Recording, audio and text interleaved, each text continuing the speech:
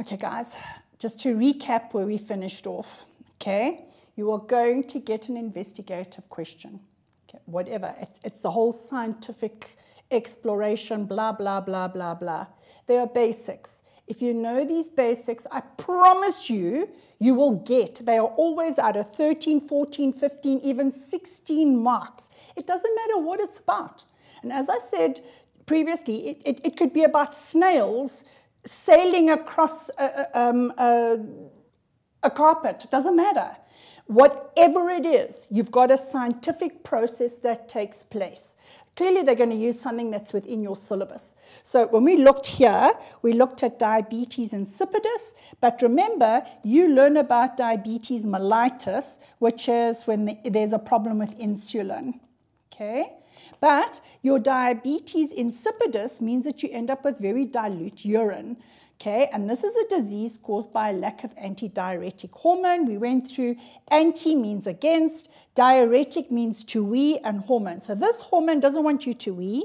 It wants to keep water in your body. So when it's hot, your body is going to make lots of antidiuretic hormone, and it's released. But it's actually produced by the hypothalamus and stored and released by the pituitary gland, which is our master gland, okay? But it's anti-weeing. It doesn't want you to lose the water. So on a cold day, you're going to have lots of antidiuretic hormone.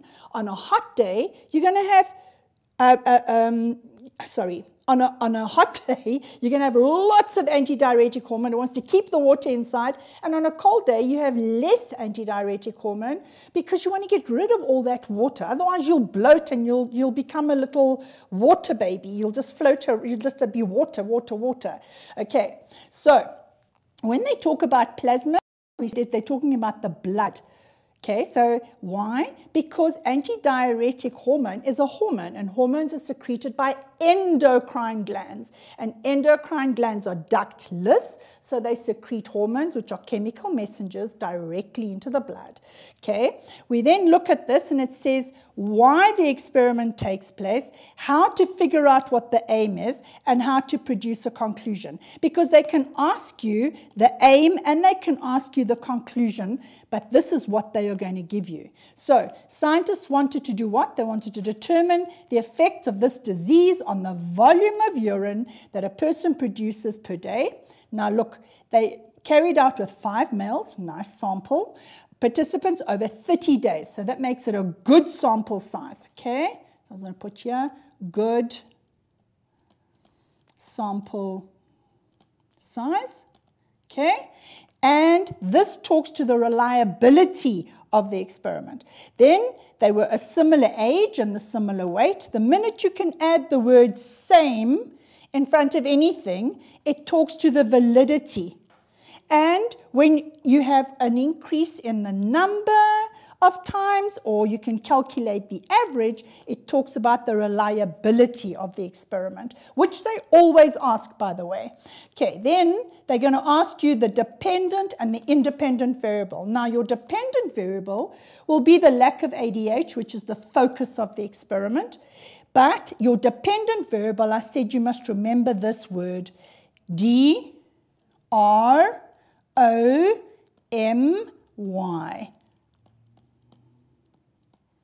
It's a nonsense word. It's a synonym. So what we have here, we say the D is for dependent, or R for responding or resulting variable that is observed or measured and plotted on the x-axis. So if you have to plot it, it goes on the x-axis, okay?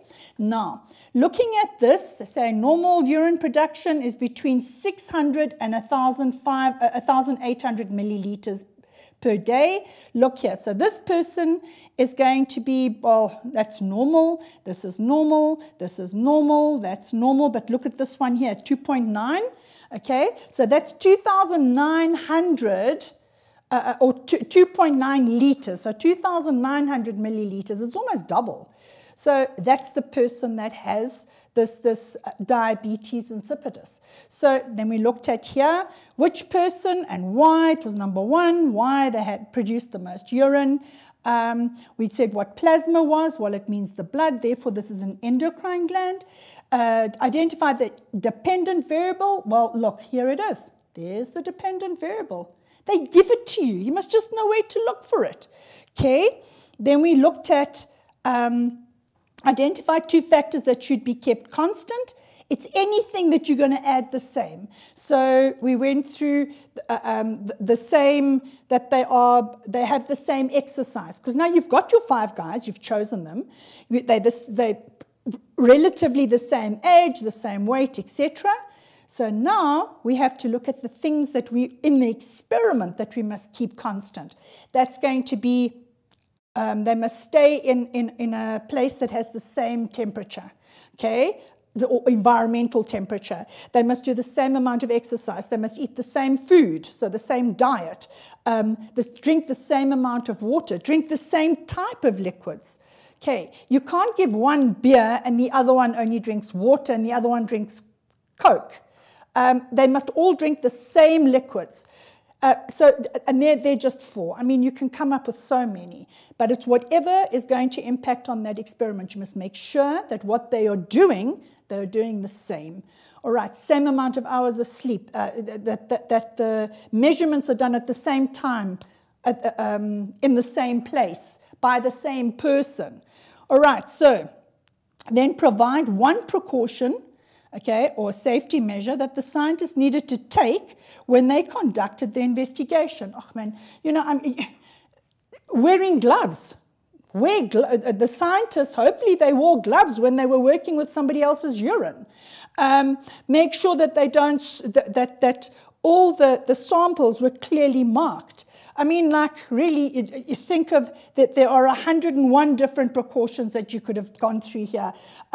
You could have, since you're dealing with people and you're making them or checking their volume of the urine that they're providing, and one of these persons are ill, they actually have a disease, maybe ensure that you have a doctor on call 24 hours during the duration of this experiment.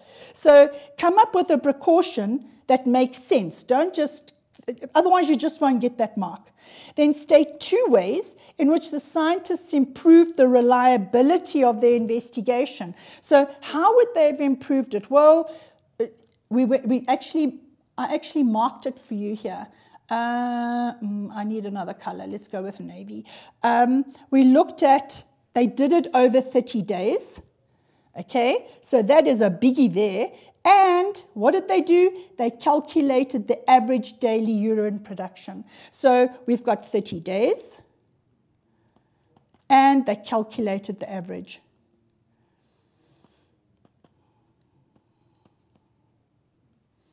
Average urine production. Okay, then there it is. It's given to you. Boom, boom, boom, boom. Thanks for coming.